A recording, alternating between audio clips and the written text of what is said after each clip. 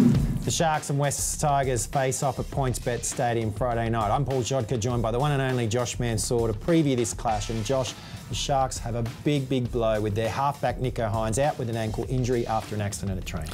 It goes from bad to worse, Paulie, unfortunately for the Sharks. They're just in an absolute rut at the moment. They can't get themselves out of it.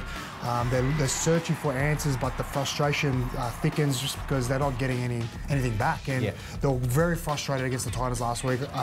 Things don't go their way, and feel like they just really go into their shell, the Sharks. And you know what, this could be a reset. Like, it might go the other way, you know. Like, yes, the spotlight's on Nicho Hynes as their star player and playmaker, but this could be a reset because they've been heavily relying on him. And, you know, Nicho, it's obviously has had a bit of a dent in confidence with, you know, him being dropped from New South Wales and the Sharks not playing well, but this is a good opportunity for everyone to really lift and hopefully get him a win. Braden Trindle does enjoy having the number 7 on his back. Yes, he does, yeah. So, I feel like they've been playing quite well together, particularly in the first part of the season, and then I feel like they were heavily exposed against Penrith, that 42-0 drubbing at Shark Park, and it was a bit of a, you know, brought back to reality kind of moment for them, but you know, there's still plenty of time. They're sitting comfortably in the top 4 positions still, but they're starting to slip away and they need to win this week. Yeah, they need to win. And the West Tigers, well, they might be last in the ladder, but their attack has definitely improved in the past month.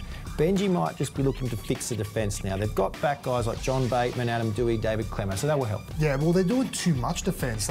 Too many errors, penalties, which is just compounding throughout the game, and they're just losing that bit of juice throughout that full 80 minutes. And, you know, the Tigers, like you said, can rack up some points, but they're also leaking them as well. So they've had 2 big tests in the last fortnight.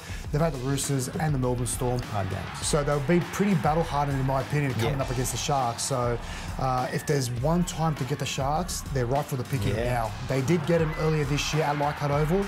Deja vu could be on the cards for the Sharks. Deja vu? Are you locking it in, or will the Sharks be too strong? I'm going to go your Tigers, Paulie. I can see you smiling already. I haven't won at Shark Park since 2014. Yeah, well, you know what? Every hoodoo's got to run out sooner or later. So I feel like this is the opportunity for the Tigers to get back in the winner's circle and to pour some more misery on the Sharks. All right, thanks, Josh. I like it. No worries. If you want to see the match live, head to nrl.com/tickets. If you can't get to the game, you can still watch it on Channel 9, Foxtel, Sky New Zealand or KO. Kick-off is at 8 p.m.